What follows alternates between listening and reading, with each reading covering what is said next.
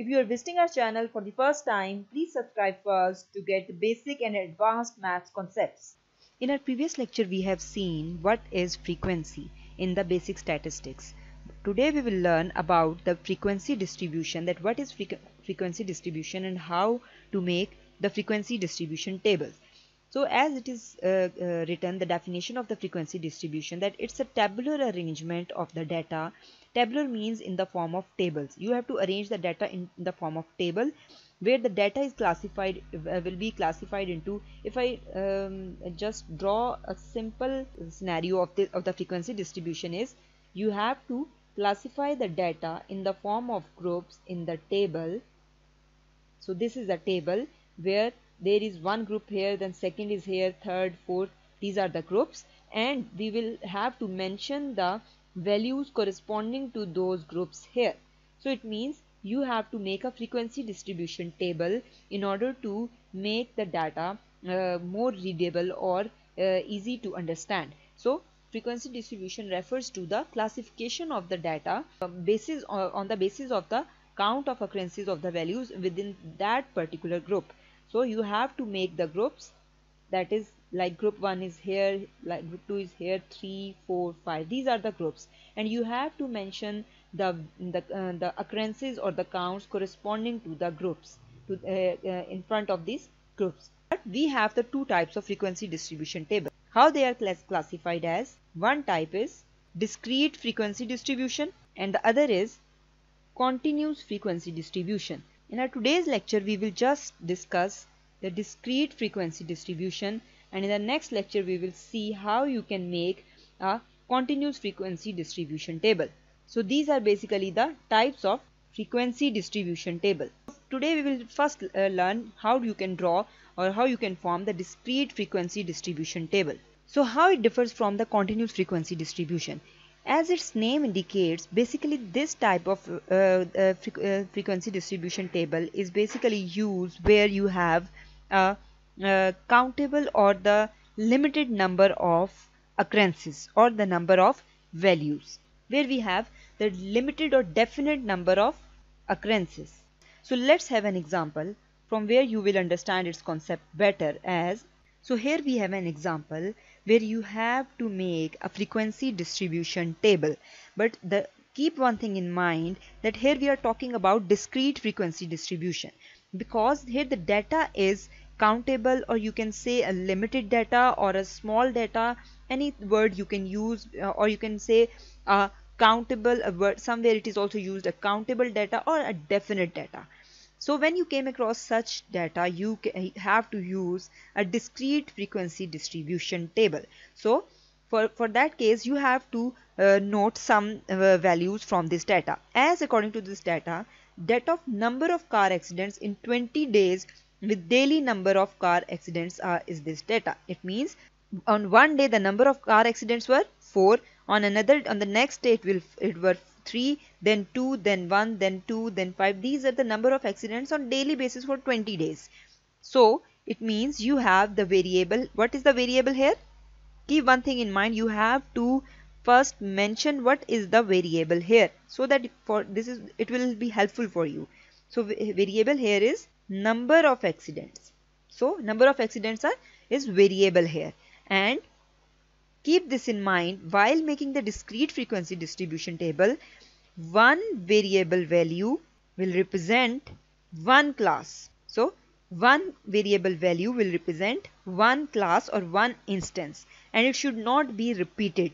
Like if we have 4 and we have multiple 4 in the data, we will consider it as 1. So one variable is equals to one class. Then we have to point out the largest and the smallest value of the variable. So smallest value is, what is the smallest value here? Smallest value is 1, and the largest value is what? Largest value is 7.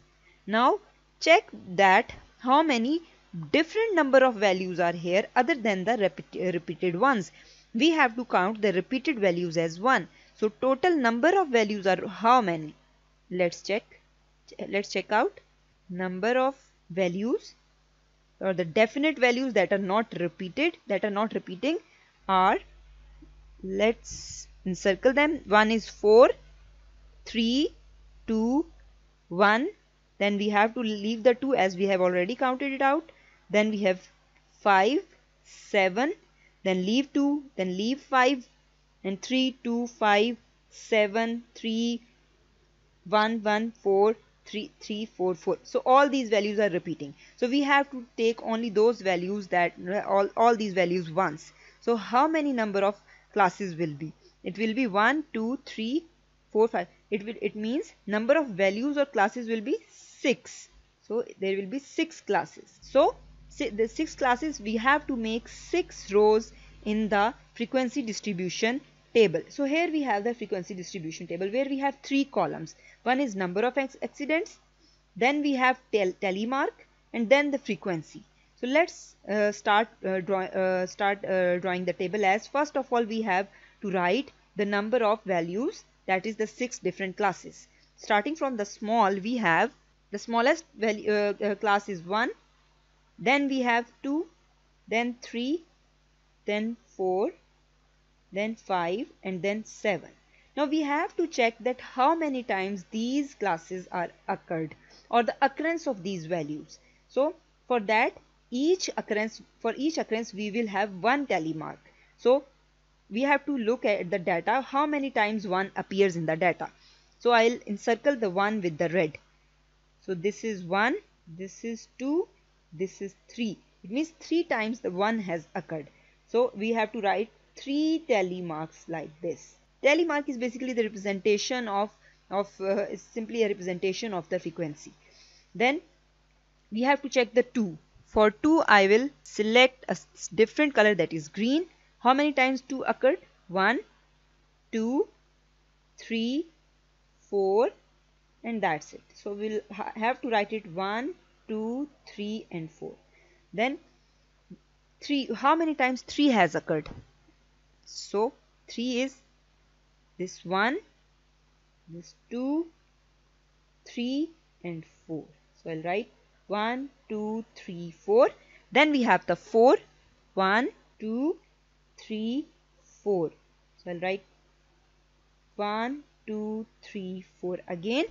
So we have to write these tally marks in the form of frequencies, as there are 3 tally marks, so I'll write 3 here. There is 4 tally marks, so I'll write 4.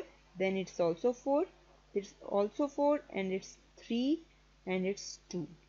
So this is the frequency distribution table, or the discrete frequency distribution table of the given data. So keep this in mind, that such table will be applicable or will be valid only when you have the data that is countable, or for which you can have the one class for each variable value. Otherwise you have to use the continuous frequency distribution table. In our next lecture we will see how you can form the continuous frequency distribution table. So that's all from today's lecture. Thank you. Thank you for watching. If you like this video, please don't forget to subscribe our channel math.com for more updates. Thank you.